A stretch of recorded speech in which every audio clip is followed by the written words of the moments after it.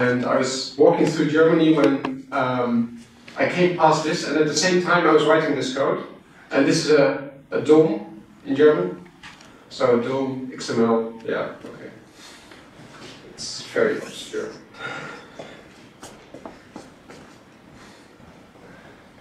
Is it running? Excellent. Okay.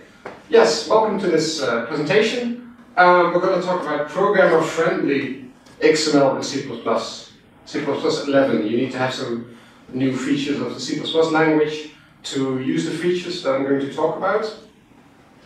And what we're going to talk about is a way of writing C++ that you can have a safe writing of XML, so that you're sure that you are writing valid XML, which is kind of a problem at the moment. So ODF is XML, as you all know, and here's a small fragment of XML from ODF. This is going to be our example in this presentation. So what we're doing here is we make a date style, which we call a minimum year, and it will show the year with a less than sign in front of it, and it should be bold. So this is a very simple thing we want to do.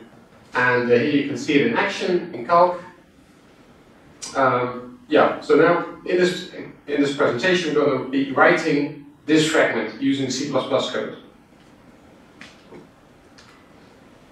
The ODS specification has something to say about this element, right? Number, date, style. Well, it can be used in automatic styles, it can have a number of attributes, it can have a number of child elements. This is what the programmers are reading when they're writing the software. Right?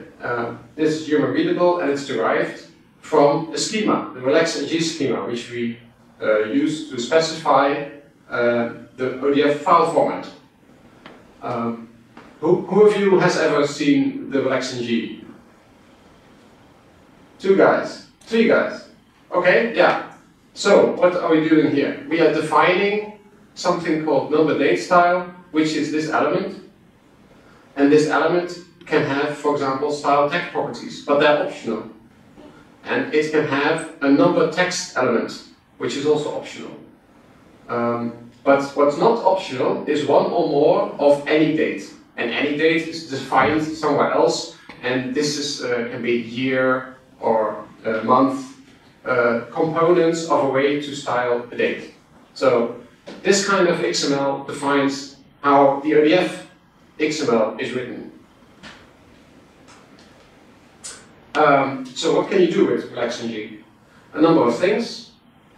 So you define what the element names are, you can define what the attribute names are, the nesting which is allowed, so a head has to go into an HTML, and a body has to go after a head, and a DC date, which is part of ODF, has to be a valid date string, so the data type is defined. And for attributes also, this show has to be a Boolean value, for example. All of these things are specified in the relax-ng. So you think, oh nice, so we have a file which is computer readable, which you can use to validate a document. And that's what we do. We have ODF validators, they use the relax-ng and they check if everything is okay. Well, let's try to write out this example which we had. Here is a very simple API for writing XML. So write start element, and then we have a string with the Q tag. Then another element, we write the attribute, we write the start element, then we write out this form here, and then we close the elements. I wrote here there are 9 errors. Can anybody spot at least one of them? Any errors? Yes? Yes, I'm missing an end element, exactly. However, this will compile, right? You'll only see this problem at runtime. Another error? There are 9 in there, 8 left. I'm using font weight heavy, but it should be bold. Okay, these are all the errors. If I would run this code, I would get this. So I misspelled this element name. I'm using the wrong namespace here. This is not escaped. This is wrong nesting. It should go behind, not inside. This is a missing element, number year has to be there. So 9 errors in just 7 lines of code. Wow. And the compiler just takes it. It likes it, no problem. Now, if I translate this to LibreOffice API, it has some sanity checks. So then I only get 6 errors left, because I'm using these constants here, so I can't mistype the element name. That's a win, so that's good. But still, 6 errors left in only 6 lines of code. Wow, that's pretty bad. So, how can we improve this? Here is another way in which we could write the XML. It's a special syntax. This is the element we want to write, and this is the C++. Well, it looks a bit crazy, I guess. It looks almost the same as the XML, because we are using operator overloading. But what you see here is number date style, and here is also number date style. Here is the style name with a string to it. Text properties is defined, number text, and here I'm sending this one character as a literal string into the stream. So this is a different way of writing our C++ code, which will actually validate at compile time that I'm following the ODF specification. Now let's compare this to the LibreOffice code if it would be correct, right? So the example I gave previously had 6 errors in it. Now I made it correct, and then it looks like this. So it's very long. To be honest, I find it quite ugly. And this is what you would have with blazing, just as we had on the previous slide.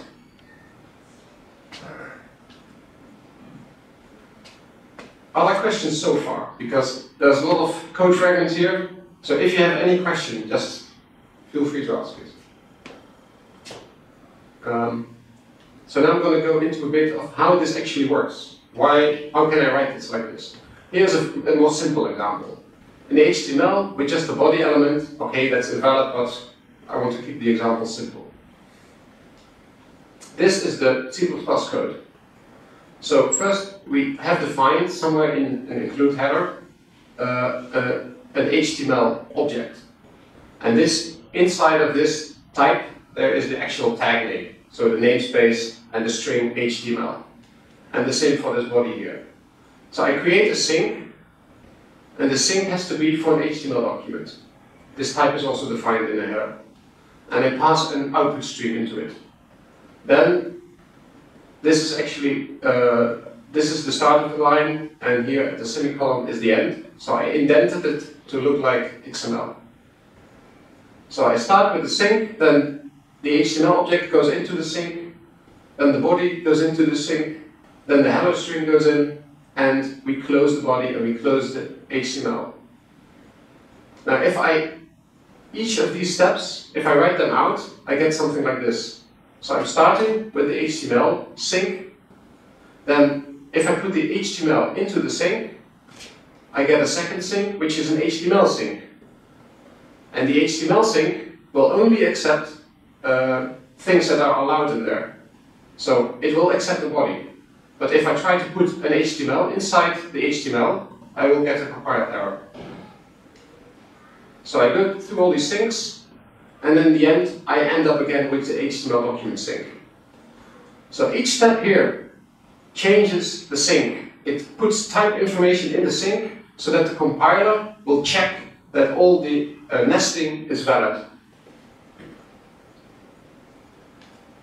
And so here I put the whole the XML writing on one line, and this is more a traditional way of writing the operators for left and for smaller than and greater than. And this is the implementation for it.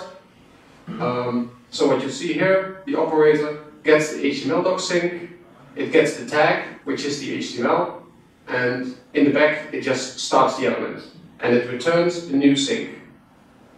Then this HTML sync goes in here, and it gets a body tag, and it writes a start element and returns another sync. Then this one accepts text. I'm using just a character string here, but you could be using something else. That writes the characters, and then also returns the body sync again. The body sync can be closed with the tag again, with the bigger than, with the smaller than operator. So it calls an element, and this is string based. So this is the actual implementation. You don't need to see this normally, right? So this is just to explain how this works. How can you use this? Well, LibreOffice has its own function. It has its own class for doing the exporting, and you can wrap that in this class. And here are the functions which you're currently using in LibreOffice. So the start element, the end element, add attribute, and character writing. These are all inline functions, so this is just compile time features. When you're compiling, you're checking the types, and you're making sure that you're not writing invalid ODF, but the binary will be still the same. Here is a larger example that shows how to use functions. I'll go through this slowly. Still no questions? No, you're still looking at the slides, so that's good. Nobody's really falling asleep yet. Good. It's not going to get more complicated than this one. So this is the work I'm going to do to you. I want to write a function to create a document. So I want a QDOM, well, a DOM document out of this. I'm passing a title and a list of paragraphs, which are just strings. So I create a builder, I do an HTML start, head, a title, and then I pass a string in, close it, close the head, start the body, and then here I do create paragraphs, and I pass the list of paragraphs. What this does is it calls this functor here, which accepts a sync, any sync, and loops over the strings and puts them one by one in a paragraph element. It's just this P here. Because I'm using the namespace XHTML, I can just write P. And the text goes in, I close the element again, and then at the end I have a sync which I return. So the sync then goes into this body, and the body is closed, the HTML is closed, and I have created an HTML document. So this is not writing to a string, this is creating a document live. So the same way of writing can be used in two ways.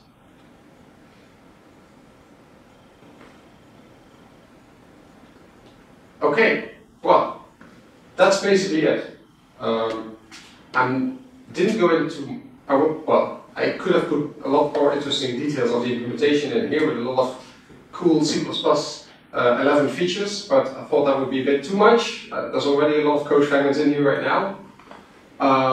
So yeah, what do we have now? We have a very small C++ header library. It's called Blasium, and when you convert your RNG to a header file, you can have XML validation at compile time. So instead of having to call the ambulance, we actually have a seatbelt which prevents invalid ODF at compile time. So this would really let LibreOffice developers sleep better at night, I think. Yeah, prevention is better than the cure, and be strict in what you create is the thought behind all of this. I have a longer write-down of what I'm explaining here on my blog, and the code is on GitHub. If somebody's interested in reading it, or asking me questions about how it works in more detail, or just in general, or make plans on how to start using this in LibreOffice, I'd be very open to this. That's it.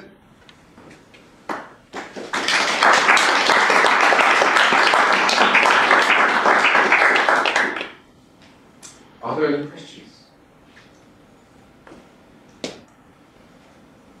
You are very clever, aren't you? Yeah, I can switch to the, how much time is left? Oh, 15 minutes left. Wow, you can go through this. Well, let's not do that. Although, shall I also explain how to actually convert the RNG to a header file? Yes? Okay. So I don't have slides for that, but I wrote it down.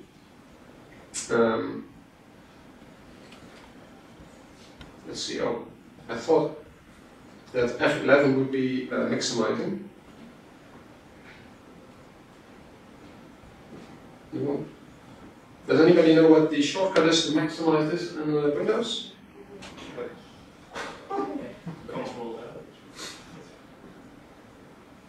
Or can help me with the Danish translation? What do you want to do? I want to maximize.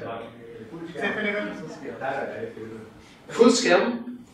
Zoom, the zoom on the right side, the zoom on the right side. And then Okay. Yes. Okay, thanks.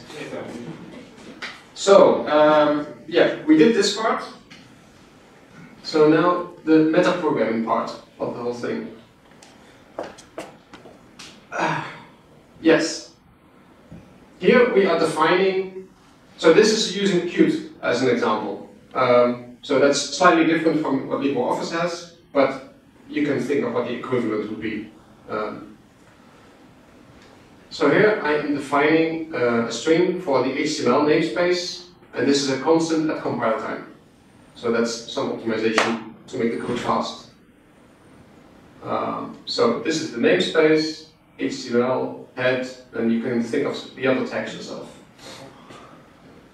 Then I create HTML tag. So this is a type. It's an instantiation of a template. So there's an XML tag template which gets the type, which is QString in this case. But again, in LibreOffice you would put a different type here. And I pass it these constants. So then this type has all the information it needs to write out the XML Q name for it.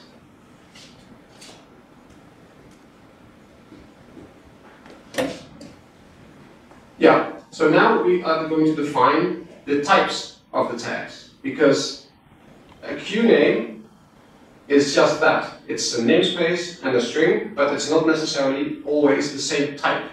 So HTML would have an HTML tag, but it's a separate concept from the actual tag itself. So the HTML type has allowed attributes. In this case, it's a tuple, and the tuples are things that you can use at compile time in C++ 11. So it has an ID tag, which is just a string ID, and it has a class tag in this example. And here I define the image type, which has the tag image, and it has allowed attributes ID and class again, because they're allowed on all HTML elements, and it has required attributes, because it needs a source and it needs an alt. So if you try to compile code which doesn't define these, it will not compile.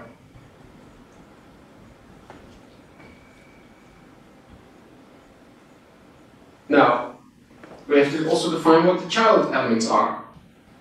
An HTML can have a head element inside, and it can have a body element inside. I'm also defining this as a subtype within this structure inside of this. This is a template, and I can instantiate a template.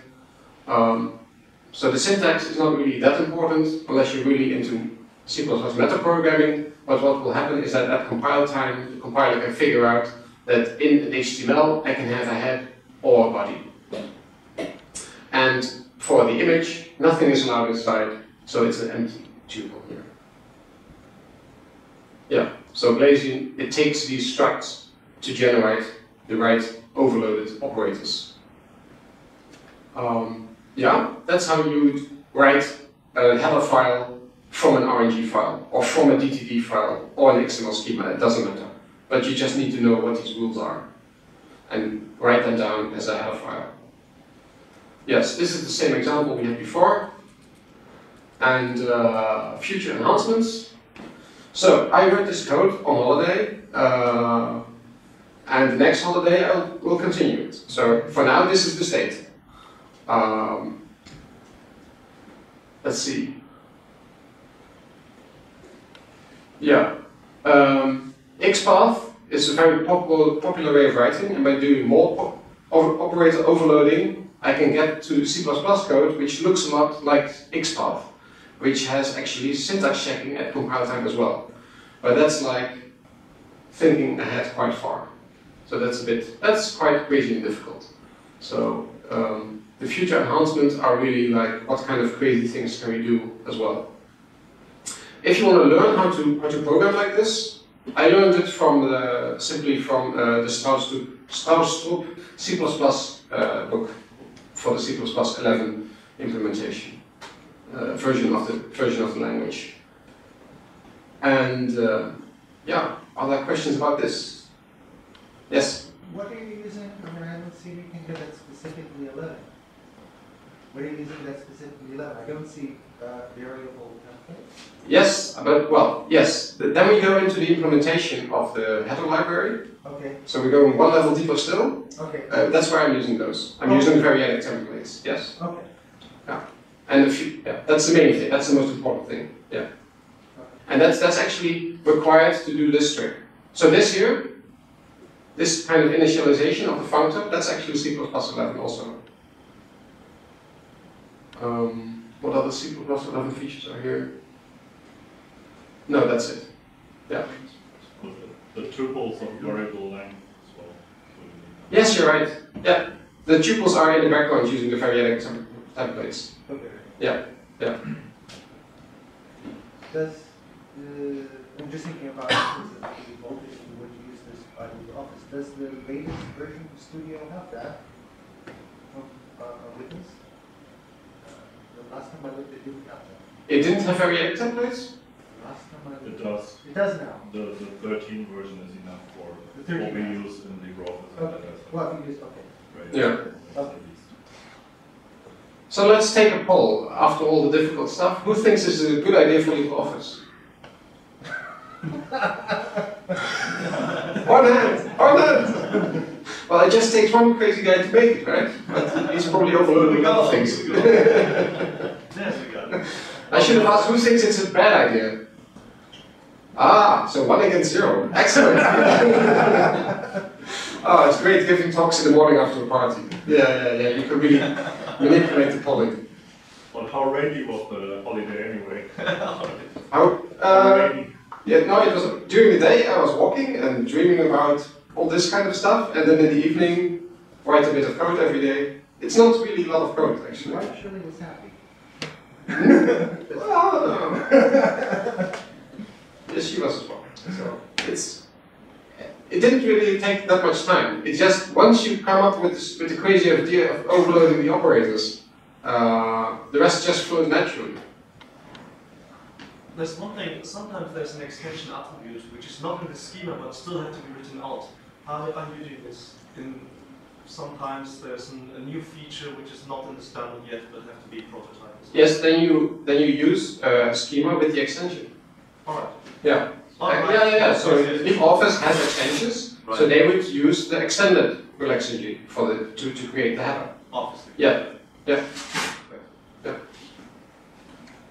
So similar code like this is already in Caligula, but without this nice syntax.